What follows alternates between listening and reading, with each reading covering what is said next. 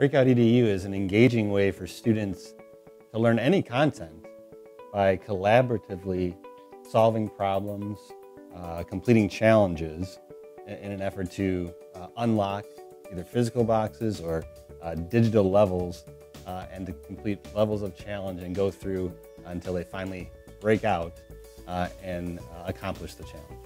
Since 2016, Breakout has been offered in Tech Academy. Lisa Toman has offered how to make a digital breakout and how to do a physical breakout.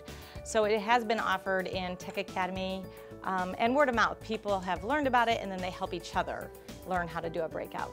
A digital breakout would be on your computer on the BreakoutEDU website, and a physical one would be something a teacher or other teachers would set up for you, and you'd also do the same thing but just walk around and figure out the clues and maybe write them down. Basically, during a breakout, I am walking around, watching the kids, encouraging them. Occasionally I have to give them a hint so that they don't give up, but I'm basically a cheerleader and celebrating with them and helping with technical support if needed. I like BreakoutEDUs because I get to work on the puzzles and the clues, and it's really fun to just work with someone else and get them done. I really like BreakoutEDUs because you get the opportunity to do it with a friend and you can help each other out.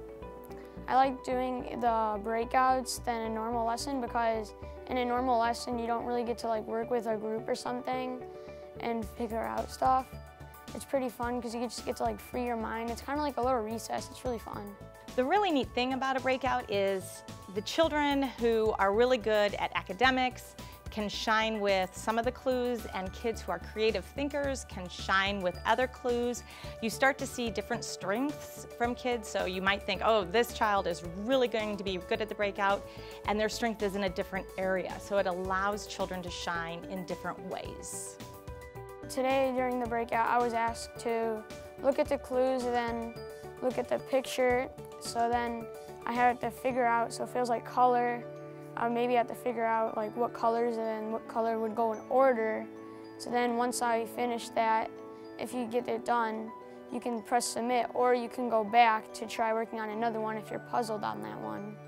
We talk a lot about persevering. We talk a lot about problem solving and working together as a team.